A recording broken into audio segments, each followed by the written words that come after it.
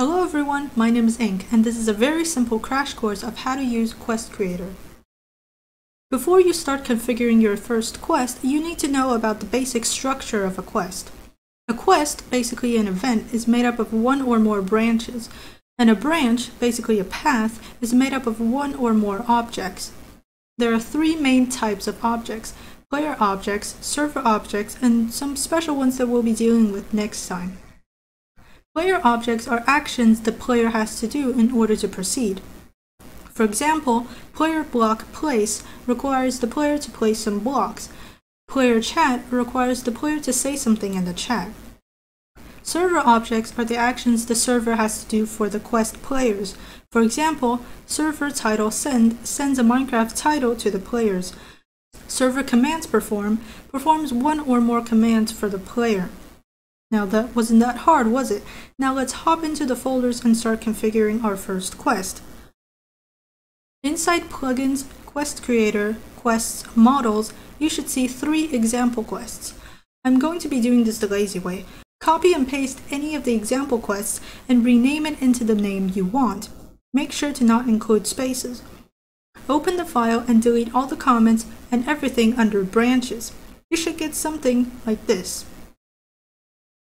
The branches and objects are the core of any quest, so we'll be skipping the quest settings and the GUI. Let's start writing the first branch. This is the format for branches in version 5. The name here could be anything as long as it doesn't have spaces. Name on the second line could be anything. It doesn't have to be the same as the name above either. Starts directly tells QuestCreator to start this branch when this quest starts. You can start multiple branches when a quest starts and create cool results. Mandatory tells QuestCreator to end the quest when this branch is completed. Can be useful in some cases. The default is false. This setting is optional. If you want this to be false, then you can skip this line entirely. Starts at tells QuestCreator to start the branch from this object. For this quest, let's do the following. And now we'll put our objects under Objects. All available objects are documented on the Wiki page. Let's use player jump for this example since it's super easy. Under Objects, I'll add the following. This object requires the player to jump twice, but if you leave it like that, this will create 2 problems. Number 1, when the quest starts, the player wouldn't know what to do. You never gave the player any instructions. Number 2, when this object ends, QuestCreator won't know what to do next, so we need to add more information to this. These settings can be applied to all objects. All of these are optional. If you don't want it, skip it.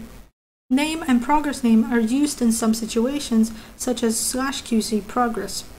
Message and sound appears to the player before the object starts. Post message and post sound appear to the player after the object ends. Location is sometimes required, depending on the object type, and can be formatted in many different ways. Check the wiki for more information. Go to tells QuestCreator where to go after the object ends. To another object, object name. To another branch, branch name. End quest in success, quest success. End quest in failure, quest fail. After that info dump, let's add more to our object jump twice. We've successfully configured our first quest.